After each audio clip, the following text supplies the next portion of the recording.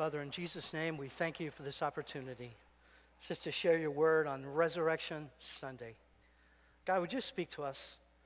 Would the resurrection power be manifested in this place this day as we look to your word? In Jesus' name, and everyone said, amen. This is the Easter season, the great time of the year. You know, the first Easter message I preached in this church was in 1976. A lot of things have changed since 1976. In 1976, Gerald Ford was president of the United States. Farrah Fawcett's poster and hairstyle were big, as were lava lamps, Stingray bicycles, 8-track players, patch jeans, leisure suits, platform shoes, Jaws, Star Wars, and Saturday Night Live with the original cast. The top 5 television shows of 1976, Happy Days, Laverne and Shirley, ABC Monday Night Movie, MASH, and Charlie's Angels. Rocky won the Academy Award, Best Picture, 1976. Custom vans were the automotive rage, as were no-blow dryers. Somehow I missed that one. It got by me. Polyester, afros, powder blue tuxedos, spandex pants, and shag haircuts. Here are some words we use all the time now, but we never used in 1976 when I preached my first Easter message. Nobody knew the meaning of internet, email, websites, or .coms.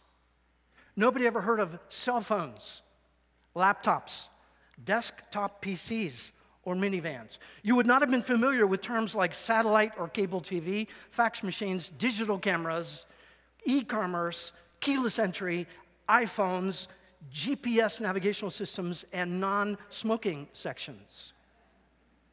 There were not yet 3-point shots in basketball or 2-point conversions in football. There was no paying at the pump, no ATM machines, no self-adhesive postage stamps, and no motor voter registration. Nobody ever heard of computer dating or computer viruses. Nobody knew about PlayStation or Prozac. Nobody ever heard of test tube babies or AIDS. No one knew the meaning of MTV, CNN, CD, DVD, and MP3. A lot of things have changed in 37 years, but there are some things that haven't changed. The needs of people have not changed at all, and God's answers to those needs have not changed.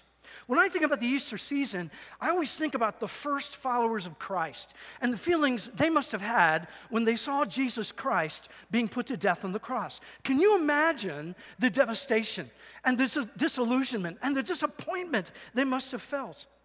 But also imagine the incredible joy and surprise when just 3 days later, Jesus Christ raised himself back to life again.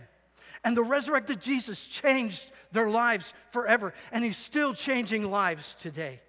In John 8:31, Jesus made an incredible and profound statement.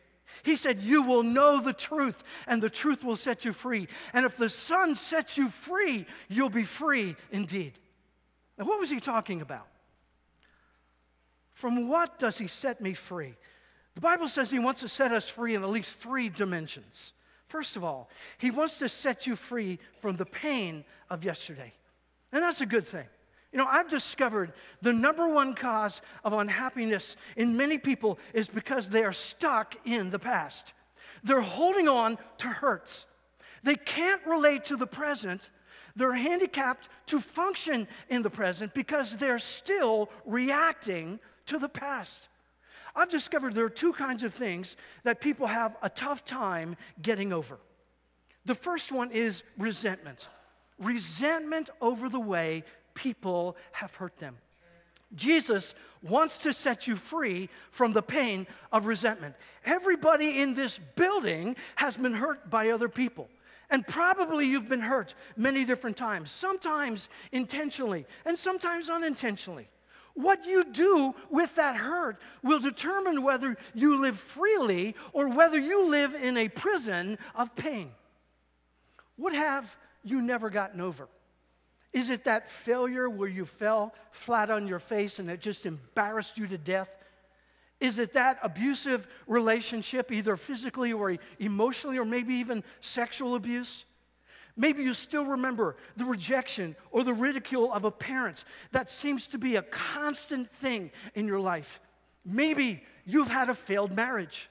What is it that you've never gotten over? What is it? Even as I talk about it, the resentment starts to build up inside of you again, and you start thinking about the people that hurt you. Who do you have a grudge against? Jesus Christ wants to set you free from the pain of resentment so that you can move forward in your life, so you can get unstuck and you can get going forward. The Bible says in Isaiah 43, verse 18, read this with me. The Lord says, forget about what has happened. Do not think about the past. Instead, look at the new thing I am going to do.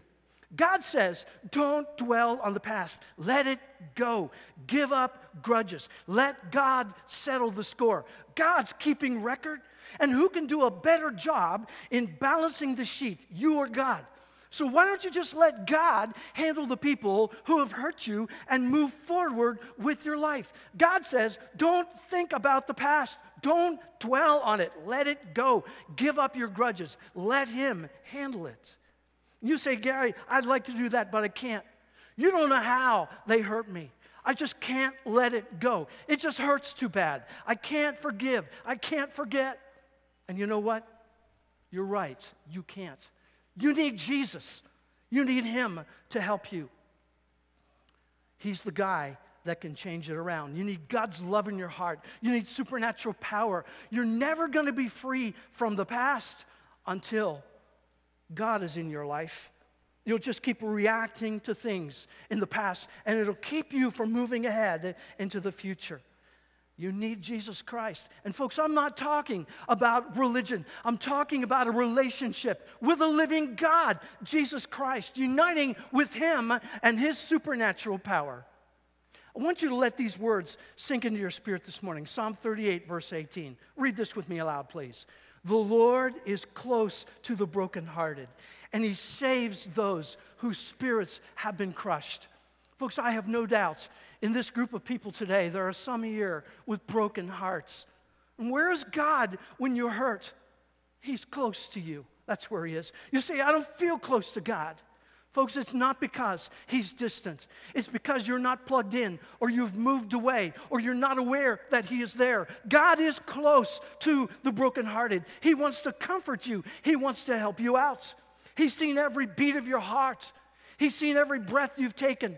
He's watched the good and the bad and the ugly in your life, and He still loves you, and He wants to help you get over the pain. He wants to help you with the pain of resentment. God also wants to help you get over the pain of regret. Not only have people hurt you in life, but you and I have done some dumb things too. Can I get an amen on that? We've made some stupid mistakes. We've blown it. We've hurt other people. We've all made mistakes, so we are candidates for regret. Guilt is a terrible thing to carry around. It just leaves us miserable. It saps our energy. We end up punishing ourselves, and we end up playing the if-only game. If only I knew then what I know now. If only I could just erase the past. If only I could turn back the clock. If only I had listened sooner. If only I could take back that bad mistake, that stupid decision, the words I spoke. I would do it so differently today. It's so easy to find ourselves living in a prison of regret and guilt. When we find our lives filled with regret, we really can't live with that. So often we do some psychological gymnastics in order to cope with it. We may blame other people. we may pass the buck. Or we just try to bury our guilt and bury our shame and bury our regrets. And we can bury it under booze, we can bury it under pills, drug addictions, half a dozen other things. Many people just try to bury it by staying busy.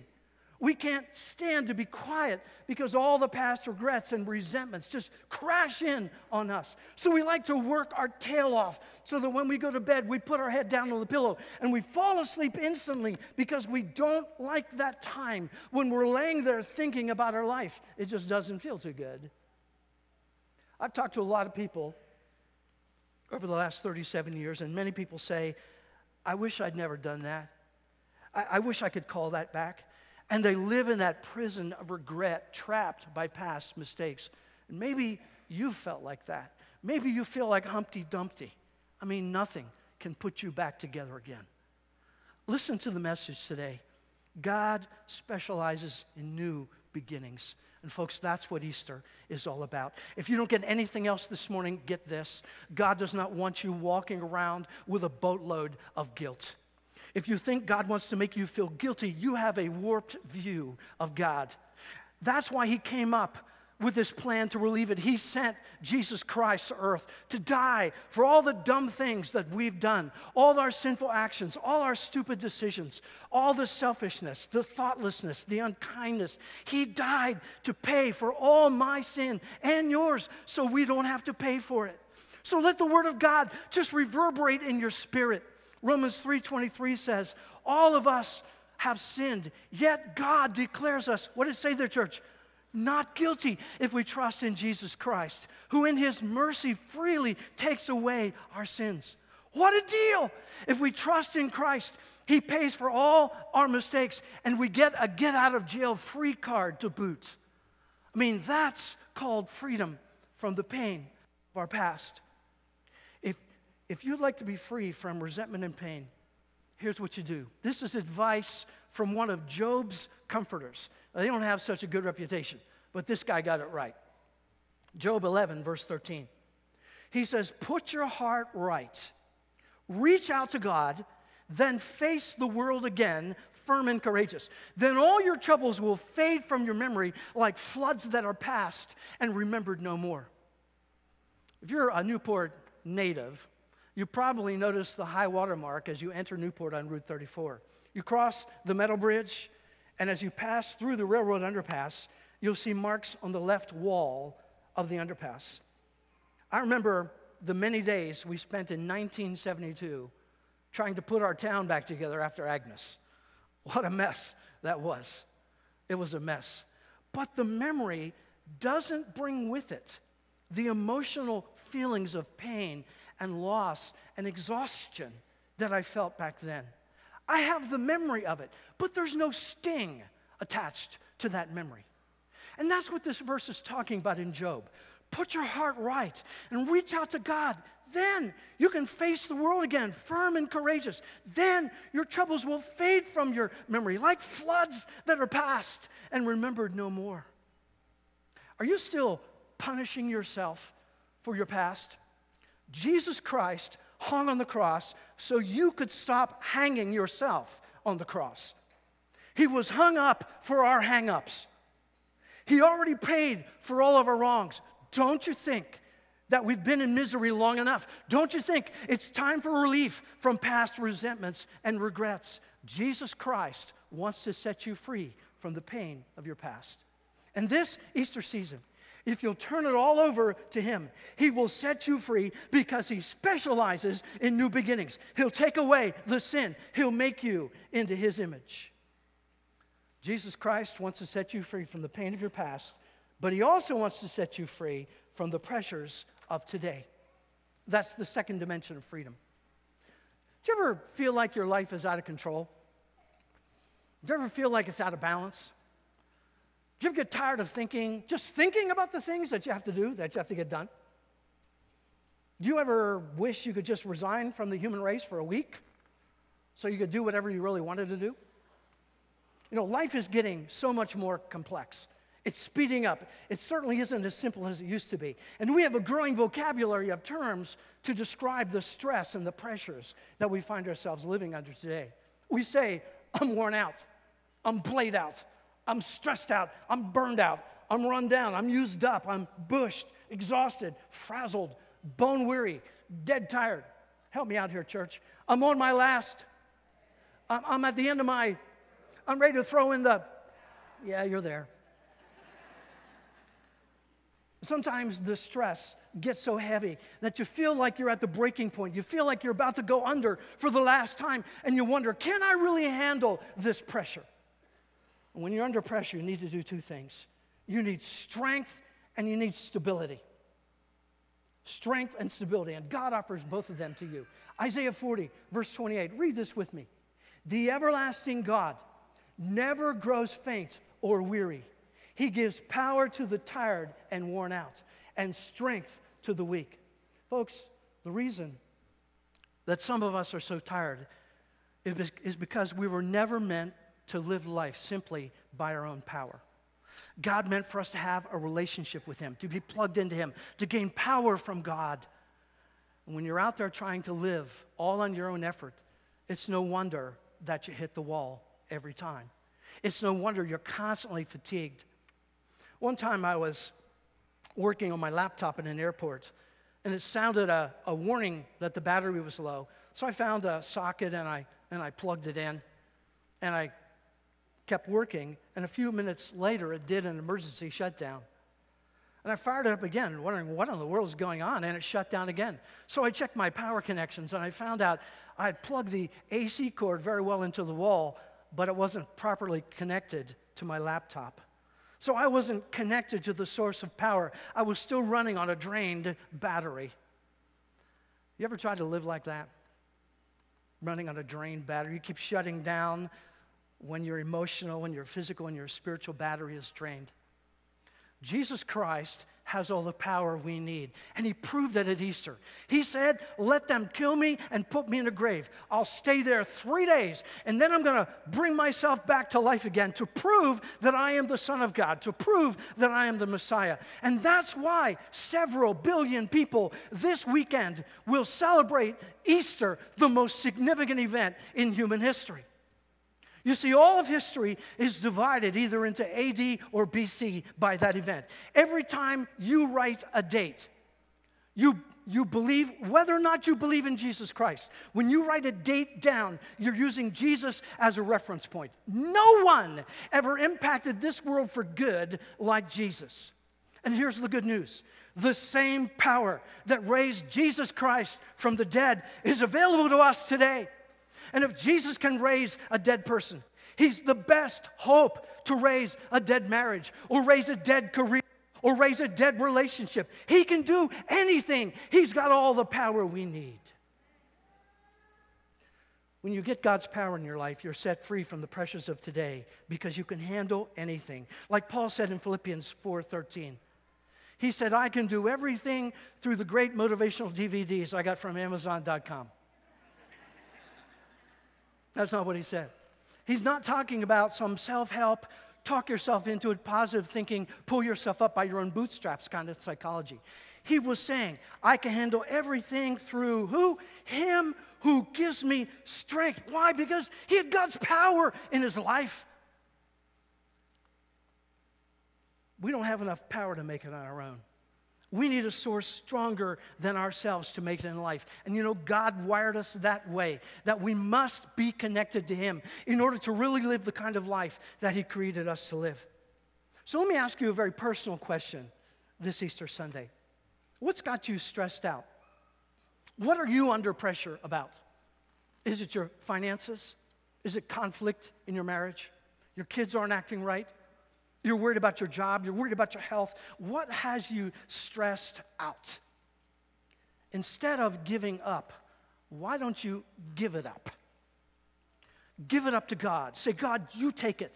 You said you'd help me with the pressures of today. I'm going to give it up to you. If the truth were known, and we could do an x-ray of everyone's heart, that inner part of us, many of us are running on empty. We are emotionally empty. We are spiritually empty. It's what someone called the Kodak syndrome. We've got people who are overexposed and underdeveloped. But we didn't get into this problem overnight. and we're not going to get out of it overnight. But we can take a first step today. You can call out to Christ and you can say, set me free from the pressure of today. Hear the voice of our Savior. I love the Message paraphrase in this verse in Matthew 11, verse 28. Are you tired, worn out, burned out on religion? Come to me. Get away with me and you'll recover your life. I'll show you how to take a real rest. Walk with me and work with me and watch how I do it. Learn the unforced rhythms of grace. I won't lay anything heavy or ill-fitting on you. Keep company with me and you'll learn to live freely and lightly. Can someone say amen to that? Listen, church, if you center your life around your career, guess what? You can lose your career. If you center your life around another human being, someday, folks, we're all going to die. We're going to lose that center of us then. If you center on anything that changes, then you don't have a solid foundation in your life, and that's going to result in major stress.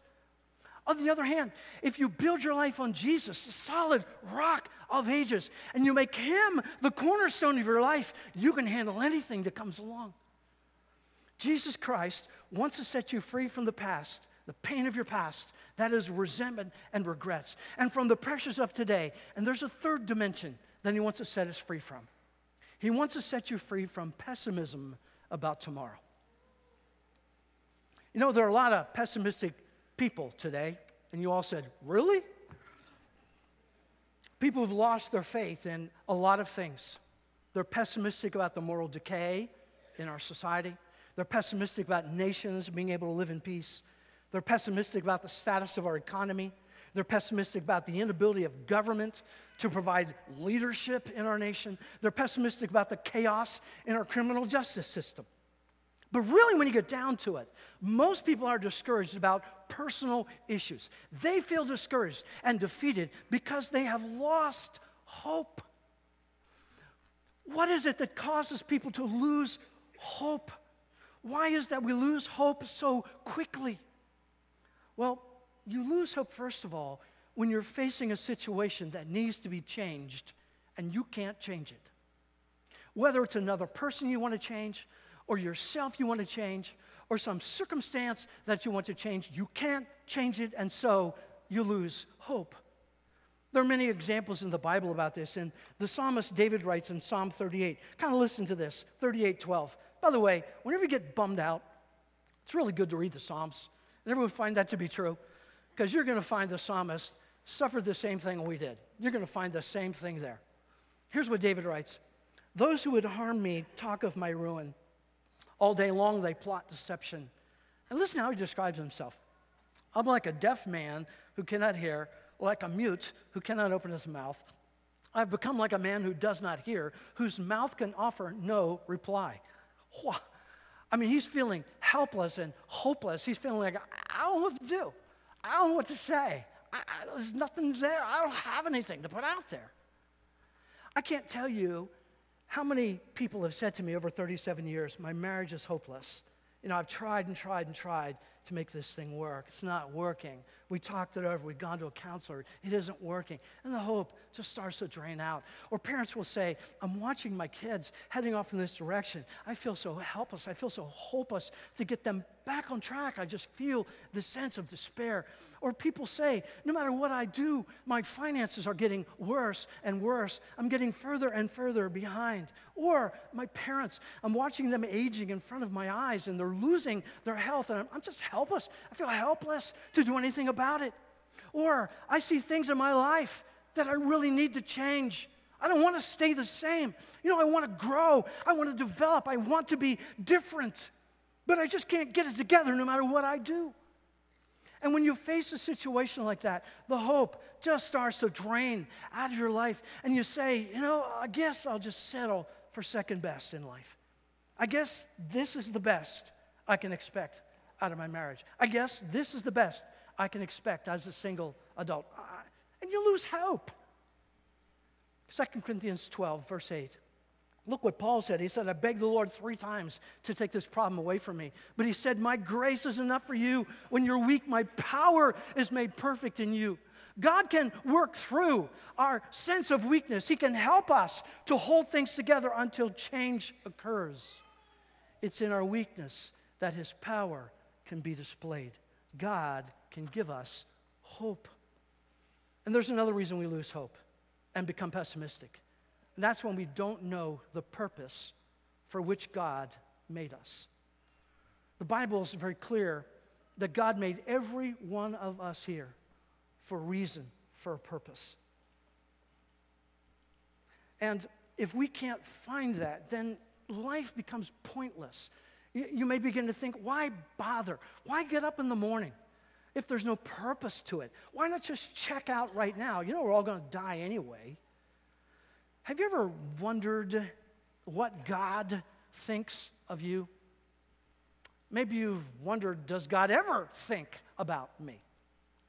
The truth is, God thinks about you all the time, far more than you think about Him. And what does He think about you? The Bible tells us what God thinks about you. Jeremiah 29, verse 11. Read this with me.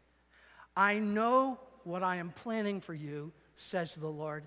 I have good plans for you, not plans to hurt you. I will give you hope and a good future. In John 10, verse 10, Jesus said, I have come that they might have what, church? Life, and have it to the full. I mean, that's what God's thinking about you. His plans for your life are good plans. His plans for your life are hope-filled plans. Folks, we have to have hope. Hope is essential for life. You have to have hope to cope. It's the only way we will. You can live for 40 days without food. You can live about 3 days without water. You can live about 8 minutes without air. But it's sheer agony to live just a short time without hope. The moment you lose hope, you're just existing. You're really not having quality life anymore. Listen, things may be going really good in your life at this moment. I mean, you got the car, and you got the house, and you got the marriage, and you got the kids, and it's all good. But when you face the tough times, the inevitable turns in the road, the crisis of life, where's your hope going to be? Good times don't last all the time. No one just sails through life. Just ask the person next to you with gray hair or whose hair has fallen out. You know, there's gray hair under some of the color in here too, by the way. You can ask them.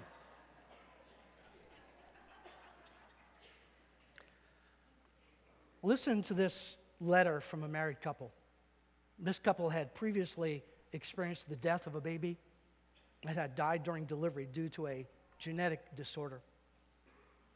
Dear pastor, as you already know, our infant son died this morning. And for the second time, I watched my precious wife nurture a lifeless baby, gently looking at each finger, each toe, every feature.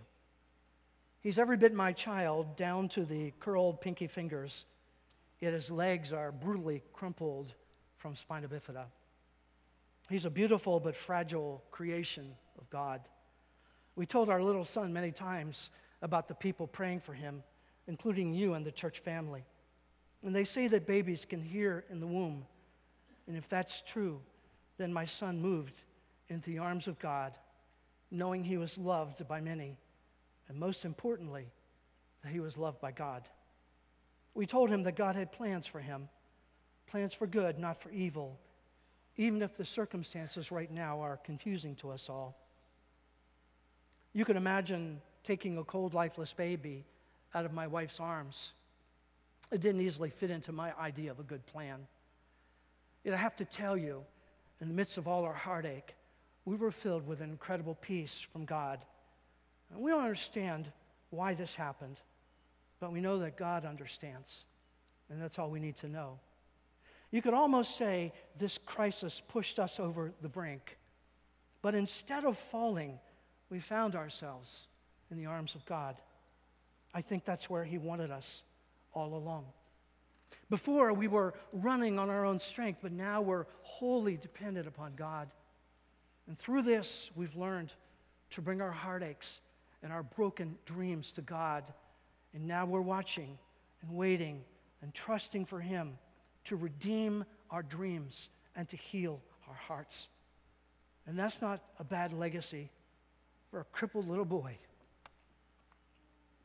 named Jeremy, who was and is God's gracious gift to us.